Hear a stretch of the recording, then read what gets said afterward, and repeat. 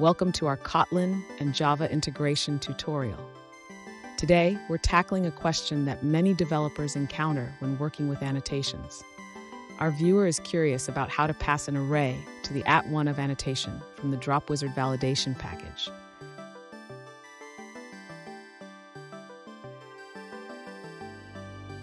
Let's break down the issue. In Java, using the @of annotation is straightforward, as you can simply pass an array of strings. However, our viewer is struggling with the Kotlin syntax, especially with Kotlin version 1.1.2.2, where type inference is causing some confusion.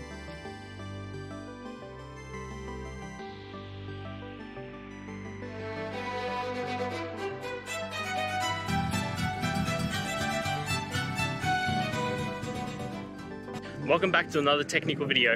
Today I'll be going through your question, answering it, and hoping finding that solution that you're looking for. Guys, remember to stay just a little bit crazy just like me and work through to that resolution. Now let's continue on.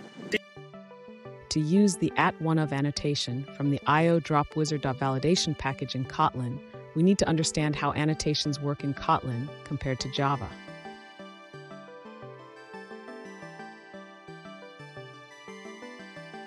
In Java, you can directly pass an array of strings to the one of annotation like this, @one of value mf. However, Kotlin has a different syntax.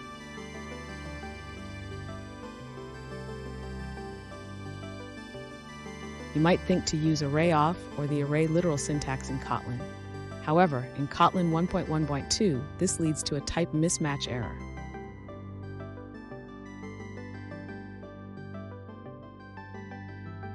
The good news is that starting from Kotlin 1.2, you can use the array literal directly in annotations. So the correct usage is @one of value equals mf.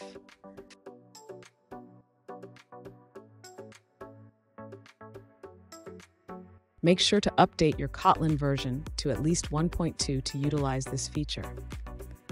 This will resolve the type mismatch issue and allow you to use the annotation as intended.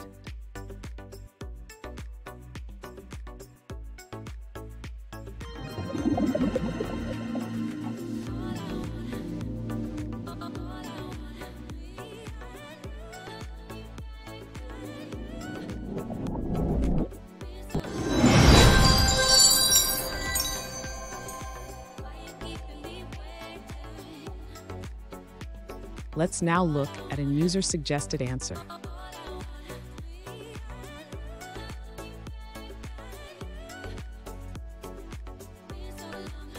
To pass an array to a Java annotation in Kotlin, you can use the one of annotation.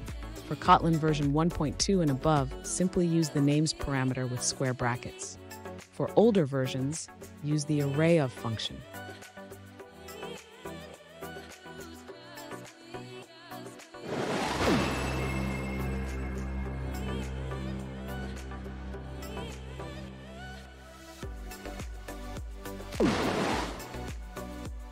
Let's now look at another user-suggested answer.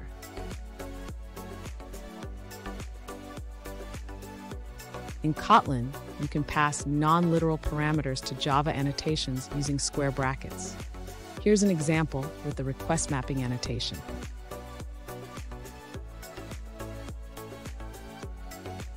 And that's it, guys. I hope we've gone through the question and found that solution you're looking for. And look, if we did, please hit subscribe. I'd really appreciate it. And until the next time you need technical help, I hope you have a good one. Cheers.